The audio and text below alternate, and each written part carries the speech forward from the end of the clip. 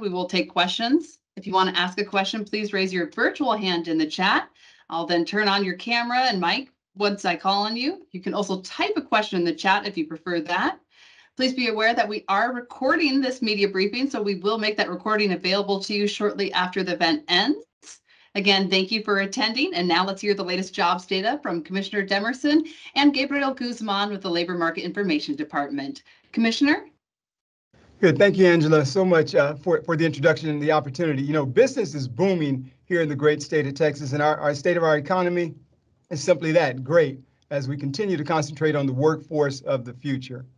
You know, for 26 consecutive months, we've had job growth here in our state, the largest civilian workforce in the history of the state at 14.9, close to 15 million civilian workers available, the largest workforce available as well in the history of the state. Over 33,000 jobs added in the month of April, and over 534, 500,000 jobs added over the year. You know, you couple that with a unemployment rate of 4%, and things are looking good in this great state of Texas. And so I want to turn this over to Gabriel Guzman, who's going to handle the labor market information and to talk about the details behind some of the numbers that I just mentioned. Thank you, Commissioner. Today, I'm going to go over the monthly labor market data that we just released at 9 a.m. This is the job count and the unemployment figures, basically the people in the labor force. Okay, so starting off with the April labor market report, we have the seasonally adjusted unemployment rate. For Texas, it remained the same for the third consecutive month at 4%, while the U.S. rate decreased a tenth of a point to 3.4%. That being said, however, the Texas unemployment rate has been at or below 4% for 14 consecutive months. So starting at March 2022, we've been at 4% or lower. If you may recall from your economics classes, the classical definition of the natural rate of unemployment or full employment is basically 4% or less, and represents people in between jobs looking for other jobs or upskilling to get a better job. With this particular point in April, Texas also reached another milestone of the largest labor force in civilian history. I'm sorry, in series history, at just under 15 million. We were up 62,200 persons. Representing a fourth consecutive monthly increase and a fourth consecutive high, and basically the 32nd increase, monthly increase over the last 36 months. I also want to state that the state's data also came in.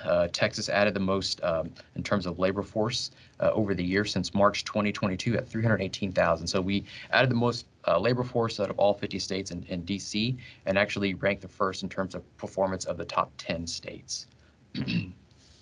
Looking at the labor force participation rate for review, that is anyone 16 and over who is working or actively looking work. So in other words, participating in the labor market. The Texas labor force participation rate continues to be above the U.S. rate. We're at 1.5%.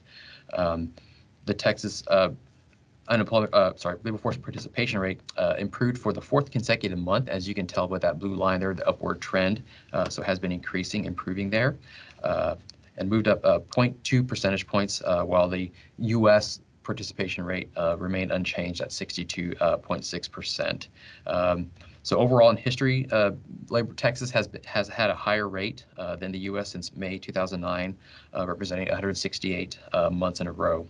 Not shown on here is the employed to population ratio. This is basically those that are employed as a percentage of the population, the same population as the labor force. Texas is at 61.5 versus the U.S. at 60.4. So Texas moved up by 0.2% over the month. So another data point that shows Texas outperformed the nation as a whole. So looking at the civilian labor force sub-state areas, we see that none of the areas actually decreased in labor force over the year. But for context, I would just like to say that the Texas not seasonally adjusted labor force here actually grew 2.9% over the year, and outperformed the U.S. increase at 1.7%. So not quite twice as much, but it did outperform the U.S. Overall, Texas added about 427,000 people since March 2022, but since April 2019, so right before COVID, any effects of COVID were felt, since this is not seasonally adjusted. we added about 1.2 million persons over this time, so almost 9% increase. Switching gears to the sub-state, on the left there, we have the 5 fastest MSAs in the nation, or I'm sorry, in the state. No change at the top. Midland and Odessa experiencing strong mining, and logging employment growth. And also, since that's such an important industry in the area, it also supports a lot of the other industries in that area. So overall, increasing job growth and increasing labor force gains. Midland leads at 6.3% and Odessa at 4.5%. What is continuing to be astounding is the next 3, Dallas, Austin, and San Antonio are also in that top part. Dallas at 3.9%, all the way down to San Antonio at 3.5% increase over the year.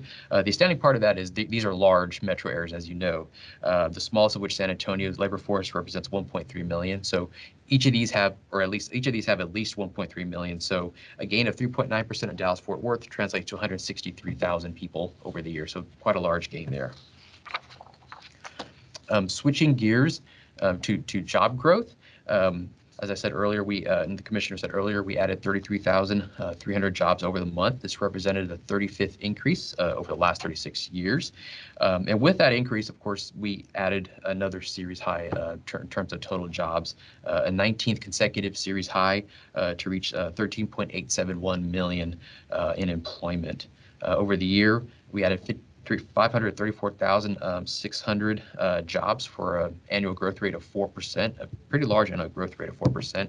If you compare the time immediately before the pandemic, so February 2020, that annual growth rate, which we were still growing, as you can see in the chart there, that long line right before that large dip, that annual growth rate was 2%.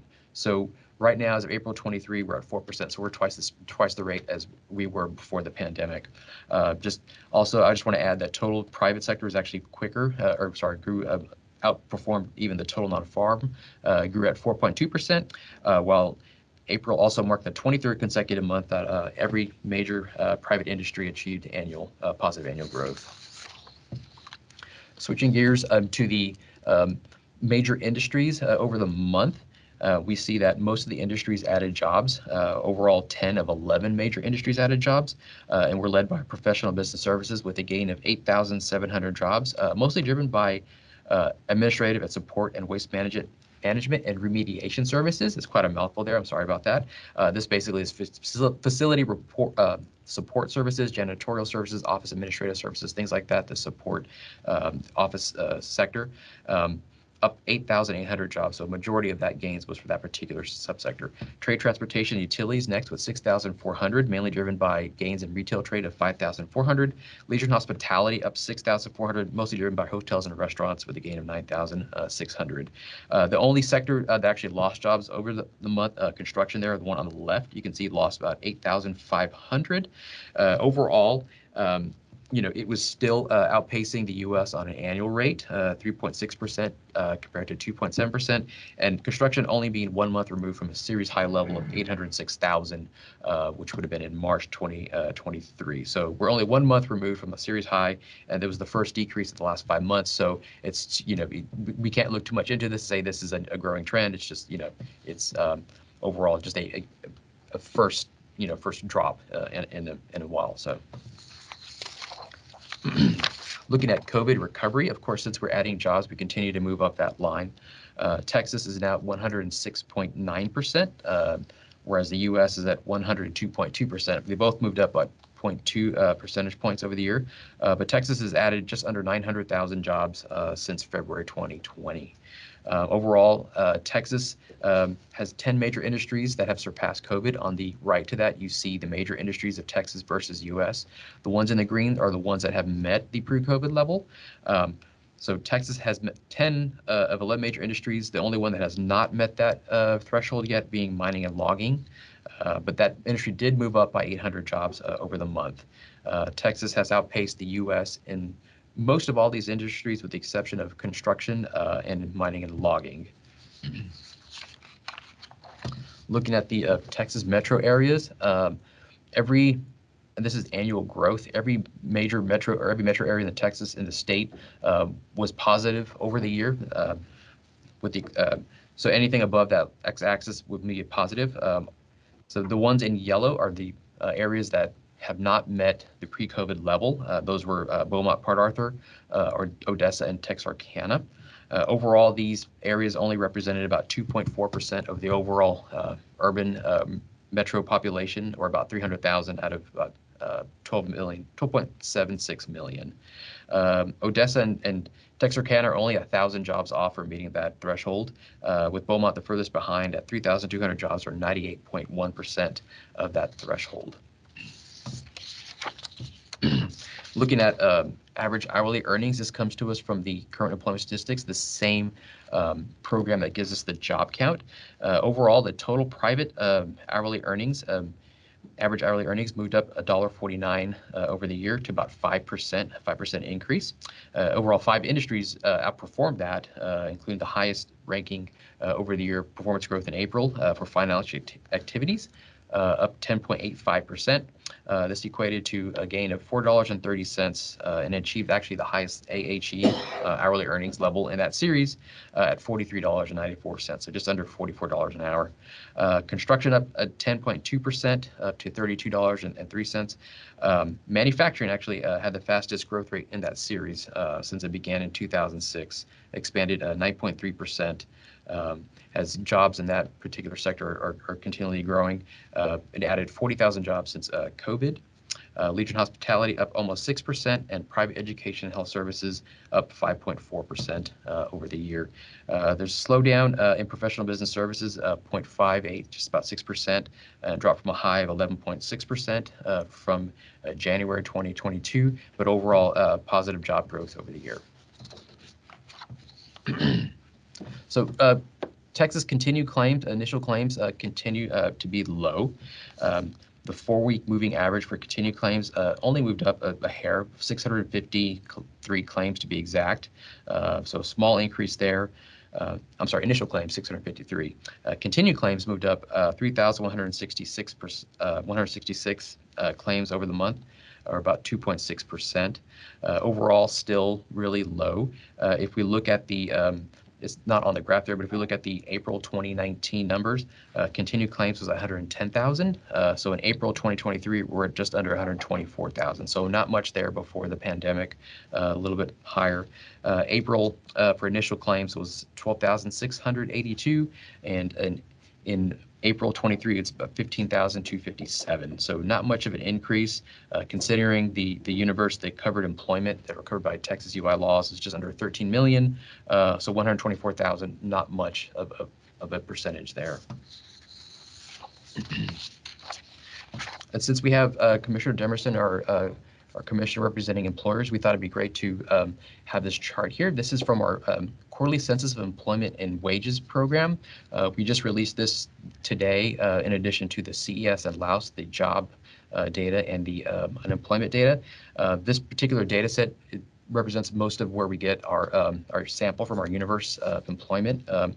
With this thing, with this data, it's usually about like 5 months behind, because it's the universe of employment over 600,000 employers in Texas, and so it takes longer to process.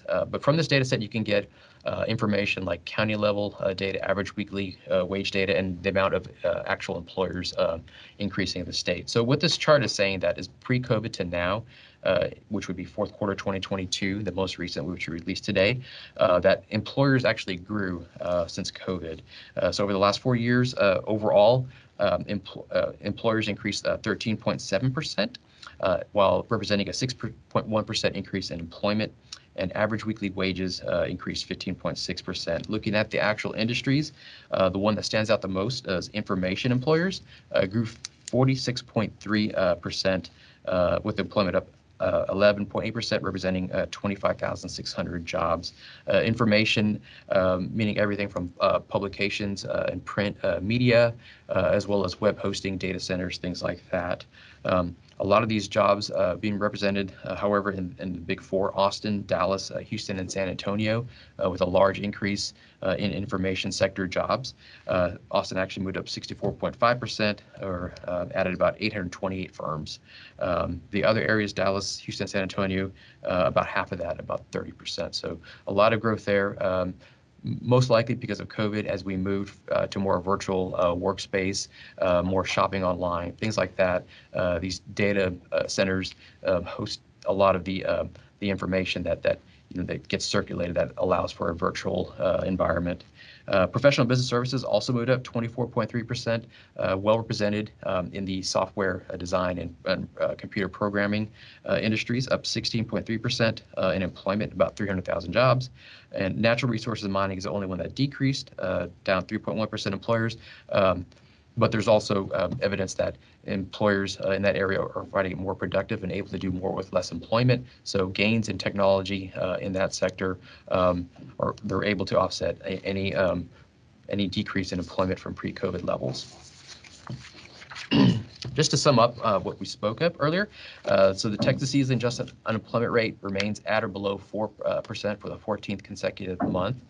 We continue to hit new highs in total non-farm growth, representing a 19th consecutive month at about 13.871 million in the job count. We added more jobs over the year than any other state. As well, being reflected with this, every major metro area also grew over the year in April. And finally, initial continued claims continue to be low. This is for April, but regardless of all the layoff stories in the news, we're still seeing low claims overall. Job openings, job listings are still elevated. There's still plenty of opportunity in the state, and so we believe that the unemployment rate continues to be low because of this. Thank you very much, and that's all I have for this afternoon. Excellent. Thank you so much to both Commissioner Demerson and Gabriel Guzman for that great presentation. I want to open it up and see if we have any questions. And while I give you a moment, again, please raise your virtual hand if you have one, then I'll allow your mic and camera.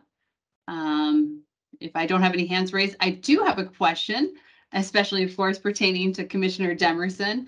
And that's going to be, what are you hearing from Texas employers is their biggest need that they have right now?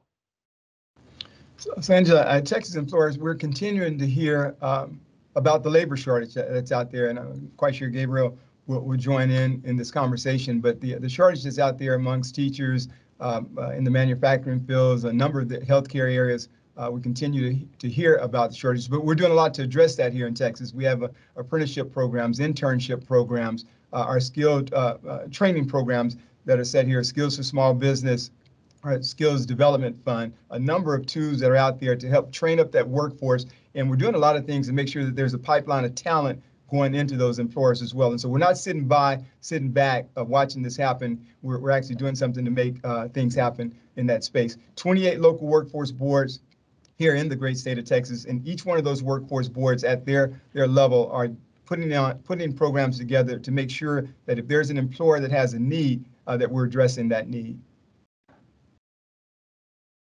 Excellent. Thank you so much for that answer. And not seeing any more hands, I am going to wrap it up for us. Again, I'm Angela Wellner, the press officer. We're going to close the labor release media briefing. Thanks everyone for attending. The next labor release is going to be Friday, June 16th. And we're going to leave with closing words from Commissioner Demerson. Thank you, Angela, and thanks to all of those who have attended and participated in our labor conference meeting today. Gabriel, thank you for the presentation as well. You know, those are some historical numbers that we've had here, and we're excited about the numbers that have been presented. And one thing that we always say is that it sounds like we're bragging here in Texas, but in Texas, we always say the fact of the matter is it ain't bragging if it's true. We're taking care of business the Texas way, and we're going to continue to do just that. Thank you again for the opportunity, and thank you for all that you do for our great state of Texas.